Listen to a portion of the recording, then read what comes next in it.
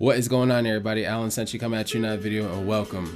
Hitting you guys with a vlog today. I was randomly thinking about what it was like to have a laptop in the early 2010s. Yes, random. Also better time period, by the way. But if I thought laptops were like super high tech, and if you had a laptop, I thought that was like one of the coolest things ever. Yes, I said it.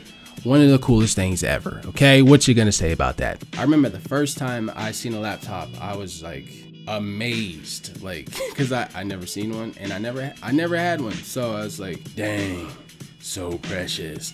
Then it dawned on me that I didn't have a laptop, and I was just like, wait, I don't have a laptop.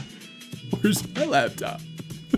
I did end up getting a hand-me-down one, and when I tell you I was on that Joan all day, well, not literally, I'm kind of exaggerating, but I was on that junk a lot. This is my second official laptop. It's a Acer Nitro 5, and it has a i5 processor in it with a GTX series graphics card. It runs pretty good. It gets the job done. Also, it helps me make my videos, so I'm pretty grateful for that.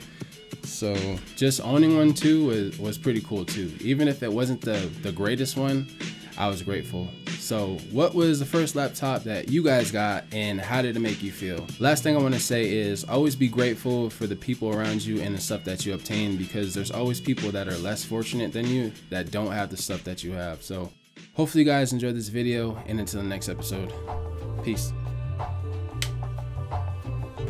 Until next time.